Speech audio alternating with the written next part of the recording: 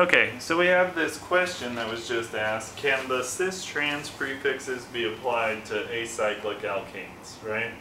So here we've built an acyclic alkane, okay, so hopefully you can see there's an acyclic, right? And let's go ahead and just look at this molecule and we'll draw the structure up on the board, okay? So we've got a methyl going back on the third carbon and a methyl coming forward on the fourth carbon. So let's draw that.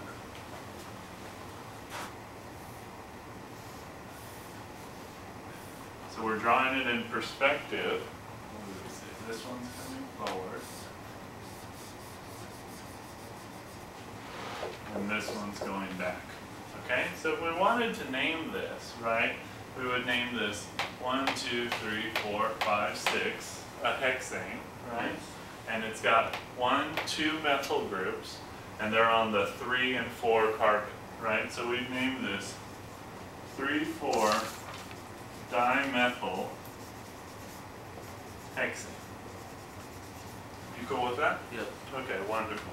So,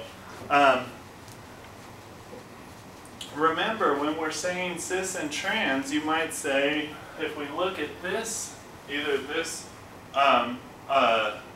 molecule, the building of the model, or the drawing, we might say, well, these are trans, these two methyl groups from each other, right?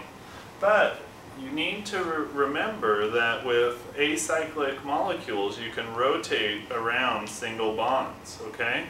So if we rotate around that single bond, what do we see? Where we can make those, you know, two methyl groups cis with each other, okay?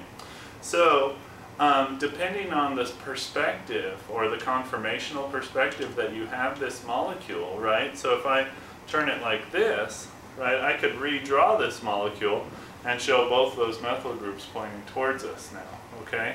So the cis-trans prefixes for the different isomers of cycloalkanes don't work for just the acyclic alkanes, okay? Does that make sense? Yes. Okay, wonderful.